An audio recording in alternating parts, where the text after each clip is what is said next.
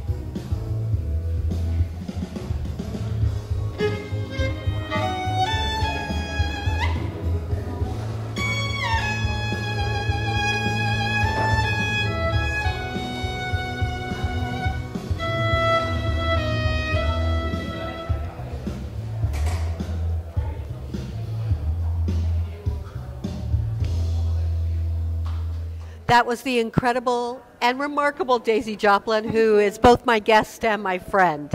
Daisy, I know this, but can you please tell our audience, where does playing come from within you? That's such an interesting question, because I actually feel like it comes from letting go and letting the place of nowhere be where we are. We are nowhere. You know, you let go of the feeling of everything. You don't even know you're there. And you just let the music flow through. That's how I feel I did it, you know. Does music speak to you? Yeah, so it doesn't feel like it's something speaking to me. It feels like I am one with it. Oh, wow. And I'm letting myself be it. And it's flooding through me, and I'm just allowing. You know, it's like the life energy. Music maybe is like a type of life energy. Oh, I say that. Oh, no, I think so. The Yeah. The universe are, everything is made of energy, and everything is on some level made of vibrations, I think. So, when I was healing, being, you know? when I was healing, and I would put hands on people, yeah. I heard music. Did you? Always. Uh-huh. Wow. Yeah. So beautiful. You're doing the Tommy. You're doing The Who. One of your shows is The Who. Absolutely. What made you choose The Who? Because right now it's very, very, very big. Yeah. It's a funny story because I'm British. But my parents felt that classical music is the best music to be around a child's brain as it is developing.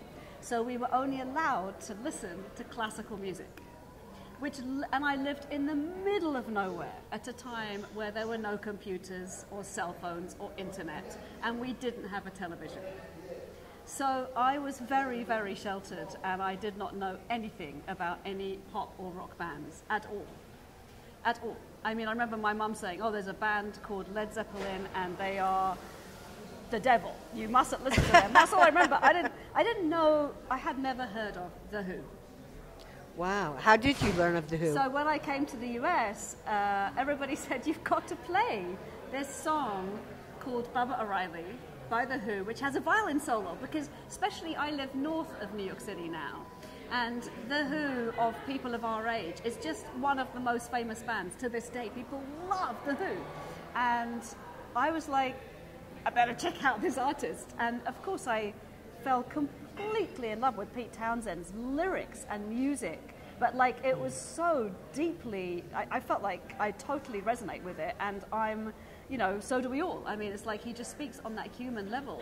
Genius, metaphorical ways of talking about our human experience, and I fell in love with it so much that I decided to do a whole album of The Who. And it was funny because I told my parents, because they hadn't heard of The Who, so I'm like, Mum, I'm doing it of this rock band. So my aunt, who kind of inspired me to play the violin, she's my lifelong mentor, she went online, or whatever, you know, who The Who. She found out that in the middle of their concerts, they used to trash their instruments. And she called me in a panic saying, you know, you're like doing The Who, but I hope you're not going to trash your violin in the middle of the concert, because this violin's like 246 years old. Oh, wow. Yeah. It's, Can I pet it? yeah. Made in Italy. You know, it's a great Italian violin. Anyway, not the kind of thing you want to trash in the middle of the concert. It'll be that would be a very expensive concert.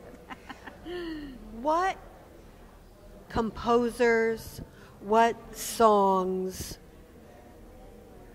what made you go to music and to violin? Apparently, when I was 3, I was very inspired by my aunt, who was a professional violinist and mainly an incredible teacher. And she and I have been very, very, very close to this day, very close. So obviously we maybe came into this life, you know, with this close affinity. And apparently I said to my mum, I want to play the violin like Aunt Louise. I want to be like Aunt Louise. I want to play the violin like her. So this was like, I was very insistent and started playing. But definitely in my life now, music is my moment to relax, you know, my moment to feel, my moment to be, and it's like my therapy, you know. Oh, no, music is definitely my therapy. Yeah. Like some people go to therapists, I write songs. Yeah, there you go. Writing songs is such an, I'm so grateful that I have that. Absolutely. You know, because I really feel better after I've written a song. It's like, wow. Was there one composer or one piece of music, though, that you just craved as a kid? Yes. What? So when I say, it's interesting, I say I didn't know who The Who were, which is true, and never heard of The Who. And even in the moment, when, I mean, I was 11 years old going to school, and I was in like the first couple of months of what they call the secondary school. So I'm like 11 years old, it goes up to 18 years old. So like I mean, I was leading the orchestra, but I'm pretty young, you know. And I didn't know anything because I had no TV, and I never knew that all the kids were like abuzz this day saying, "Have you heard the news?" And of course I said, "No, I never know what's going on, you know, what's the news?" And they said, "Well, John Lennon has been shot." And honestly, I did not know who John Lennon was. So like, oh, that's so sad. I really didn't know. But maybe it was because I was 11. By the time I was maybe 14, I found out about Queen. Oh, love Queen. And I was completely in love with Freddie Mercury. And, you know, his most famous songs, really all of them. But Bohemian Rhapsody. Bohemian Rhapsody, I knew every single lyric of that song, which I didn't know of any other songs. I didn't sing at all. I played instrumental music all the time. So that song, though, I would sing. I mean, every night before I went to sleep, I'd sing that song. I'd like secretly listen to it and sing it to myself, you know. So, See, I was into Prokofiev and Copland. Oh, so was I. I mean, because that's, yeah. But then I learned, oh, pop, Well, okay. Oh, what are you going to play? Well, I don't know. There's just a couple of notes. It's just nice. I just played a concert, so I really enjoy playing concerts for people who never go to a classical music concert and doing something a bit different. I made a version. I won't play it now, but like I did a version of Prokofiev's second violin concerto. Oh, can I hear? I mean, like, you know.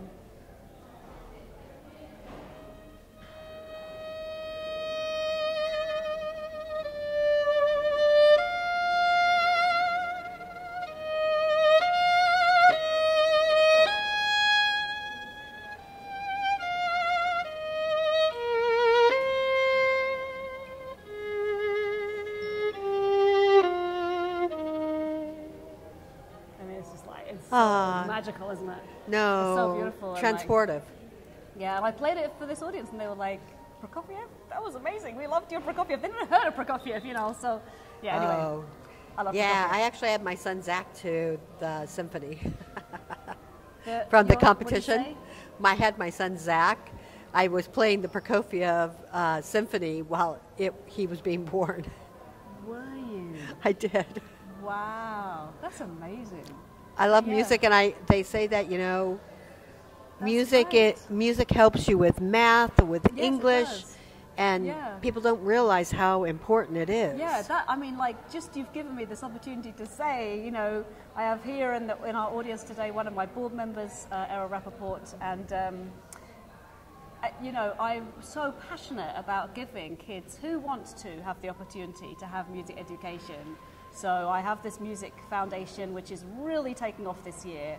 So to put it in perspective, over 12 years, we've worked with 7,000 kids. This year, we're working with 3,000 kids. So we're really expanding and just giving these kids an opportunity to have music education, to perform with really world-class professional artists. You know, we've done Concert Lincoln Center and amazing places. You were there, I think. I was. Yeah. I was for there. What do you think? 50, 60 kids on stage. Yeah, it was amazing. amazing. And it sounded amazing. You know, we give them this opportunity where they're not, anyway, I don't say not sounding good, they just are sounding, we just lift them, you know, to a whole other level. And they lift us with their excitement, and just, we can feel how their lives are being totally transformed in that moment, and it makes us all go, wah! You know, it's amazing. But yeah, so music education, I'm passionate about it. I'm passionate about it too, because you and I grew up in a time where this was a given in school. I know. And now it's not. Yeah. I'm like, why? I know. Are we trying to dumb down our population? Because that is a way to do it. Well, you know, get in touch with Daisy Jopling Foundation.org to support us. Definitely. We have plans to go national and really, really change, you know, the opportunities for kids around the whole of the States. I mean, I do internationally as well, but now we're probably talking to people in the US. I don't know where your audience is, but anyway. I have to ask you this question. It's actually my favorite question to ask musicians. If you had to name a song or a cycle of songs, who is Daisy Jopling?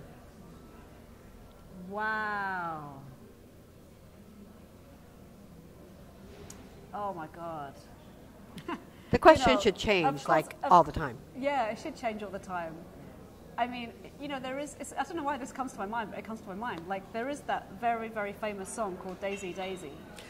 And, Give me your answer true. and this is, I don't know why I feel like saying it, but it's a very sweet song. Mm-hmm. It's about love and, you know, kind of talking about the fact that a love is so pure and you know, you don't need to, it's not something that can be like bought with money, you know? No, not at all. And I feel that I live my life that way. I feel that I am this little bundle of joy and light and love, you know?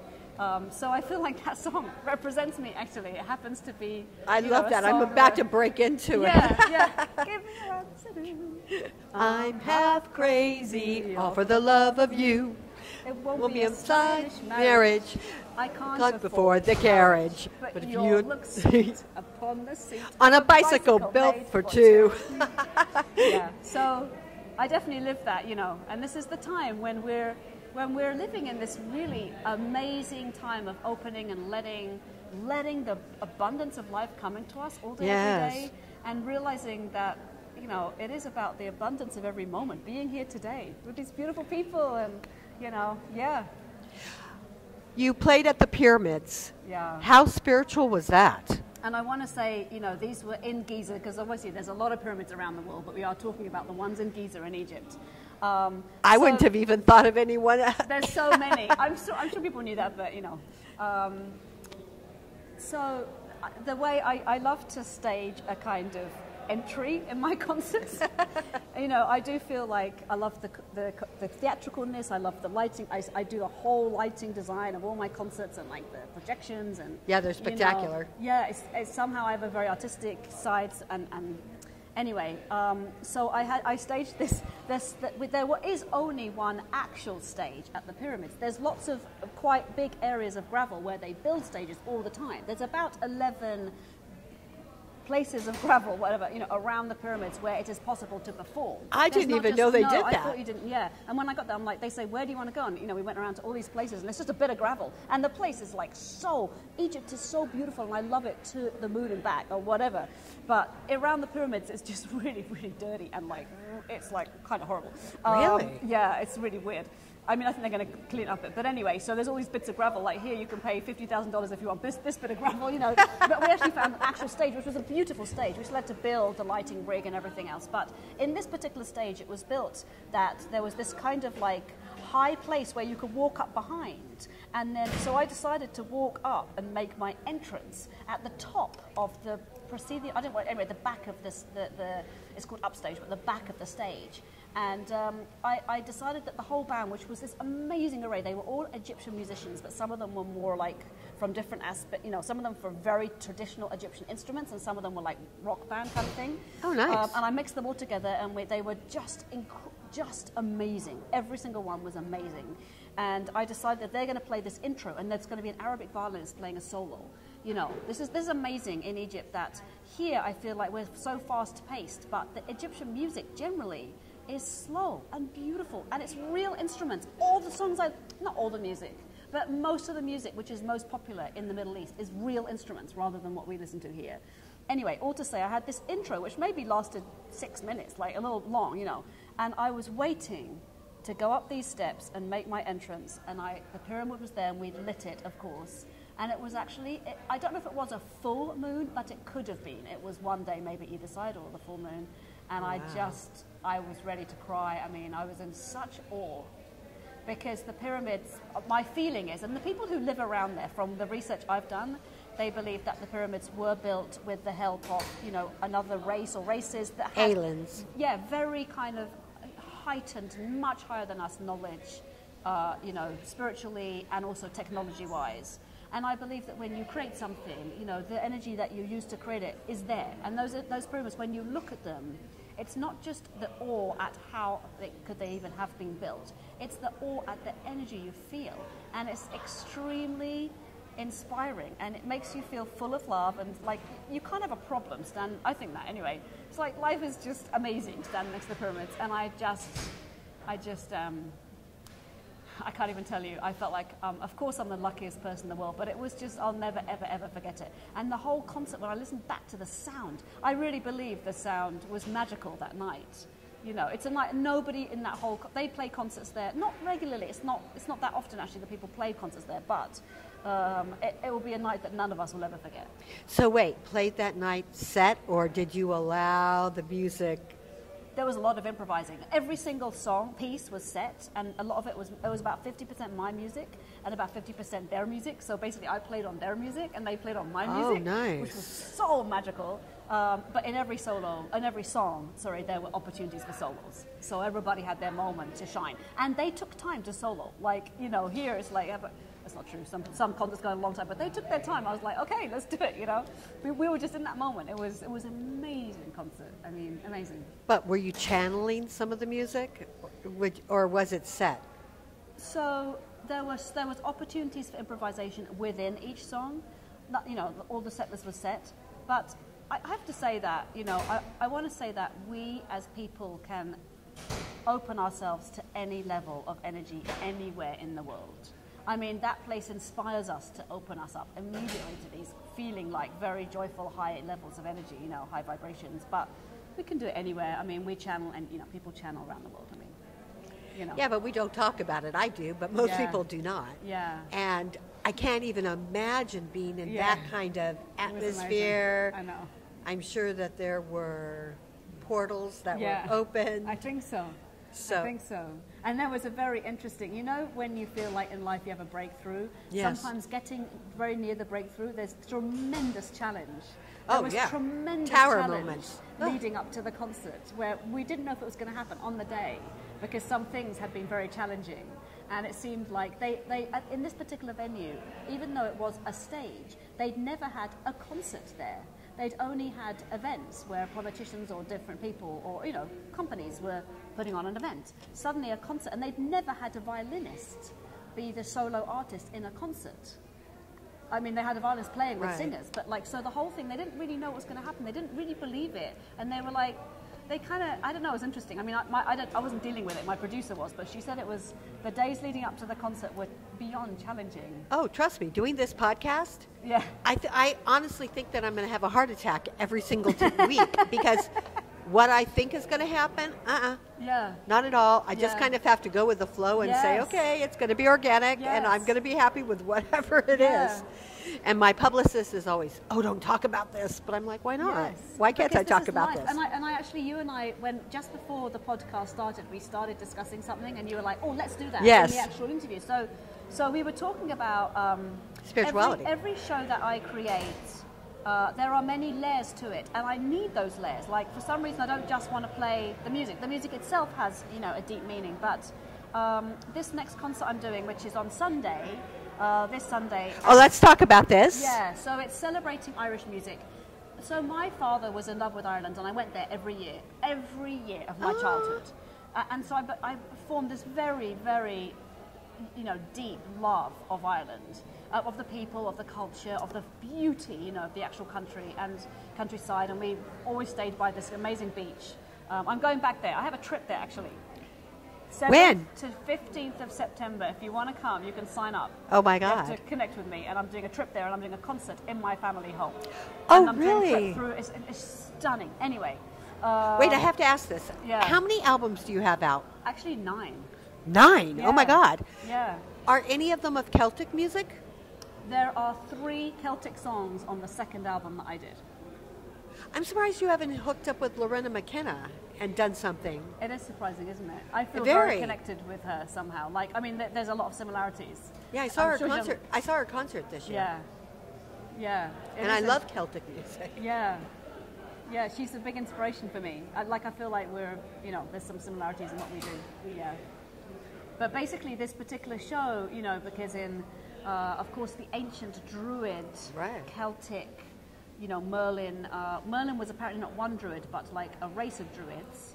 Merlin, really? Yeah, I just heard that the day before yesterday or something. I was researching for my projections and for my lighting design and for the kind of metaphorical meanings behind my show, which nobody has to even know, but I just need to have them, you know. Right. And it was this story about how we are going through these different phases in our life to, you know, it's like we need to let go of so much. We need to die to so much in order just Phoenixes. Times to be Phoenix. Yes, times to be Phoenix. And also die to, you know, we're all working on it a lot, but like die to what anybody else thinks of us, because it is totally irrelevant. And understand that it's only what we think of ourselves. That's the only thing. It's just us taking responsibility to live up to ourselves, you know, if you know what I mean. It's really interesting. Wait, did I ever tell you that I've died 3 times at least? Do you mean actual had near-death experience? Goodbye, yes. Yeah, and what I learned in like the second or third one was how much we are loved. It doesn't matter. It doesn't matter what we do on this world. Nothing matters. We're just completely loved. And thank God that's the one thing that I've carried back with me. But yeah, absolutely. We're here to break free of prison world. And I was never good at prison world either. 1,000%. Absolutely. 1,000%. Yeah. Are you doing anything on April 8th? I don't think so. Because there's supposed to be some portal and is there? eclipse, and it's supposed to be this big deal. I haven't researched it yet, and I haven't channeled it yet, but I'm about to. Good. You're also doing a Dominican Republic trip. I am. Talk about that. Oh my God. So one of, you know, also things happen very organically. I could be having an interview with you and you're like, hey, Lorena Mechanic, and I go home, I'm like, I gotta connect with, you know.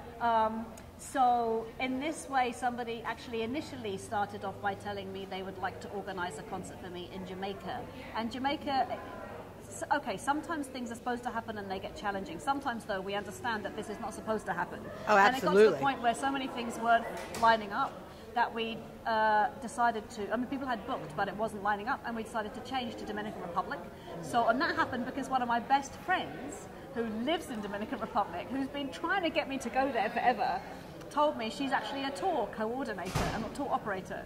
Oh, wow. So she is an incredible person. So I'm going to go, we're 5 fans are coming with me. I'm playing a concert in a stunning villa overlooking the ocean. I mean, mega gorgeous, and it's incredible, like beyond beautiful where we're going. And it's just a moment to connect deeply with nature, with these beautiful friends and fans of mine. I think some more people are even signing up. They did yesterday anyway, so let's see. Yeah, so that's going to be beautiful. And it's something, it happened, 16 fans came to Egypt, and it was quite an amazing experience to share it with my fans in that close way. So that's why I'm doing the island trip, and I'm sure every year. So next year we do plan the Taj Mahal.